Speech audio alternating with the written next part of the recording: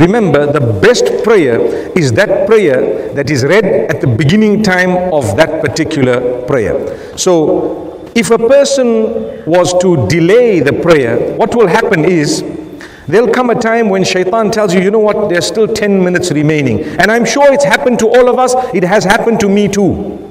There are a few minutes remaining, don't worry, I'm fulfilling it just now. That just now delays you to the degree that there is a minute left, and sometimes it's gone, astaghfirullah, and you're thinking to yourself, you know what, I have no excuse, what just happened? It was actually the shaitan who made you say, just now, I'm fulfilling it just now. That just now actually came straight from shaitan. You heard the adhan, fulfill your salah. You know, nowadays we have applications on our phones that call out the adhan or the first few words of the adhan. Those applications, every Muslim loves to install them, just like we love to install the Quran. I'm sure a lot of us, if not almost all of us, would be having one application of the Quran in your phone, or one of these Islamic applications. The dangerous part is, as sweet as it sounds, it is going to bear witness against you when you haven't taken heed. That's the dangerous part.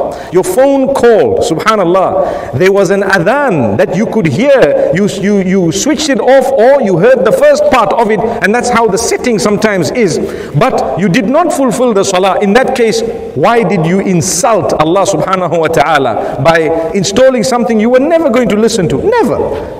Is it just an alarm to remind you what time of the day it is? No. It is supposed to be something that boosts you to be able to fulfill your obligation unto Allah.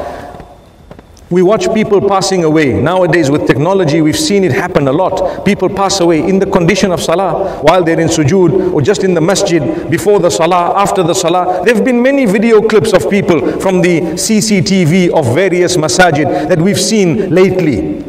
What are the chances of you and I going in such a beautiful condition? Well, if you want to increase the chances, you need to fulfill salah. What's the point of saying, I'd like to die in sujood, but you don't fulfill sujood? You don't read the salah. Then how are you going to die in sujood?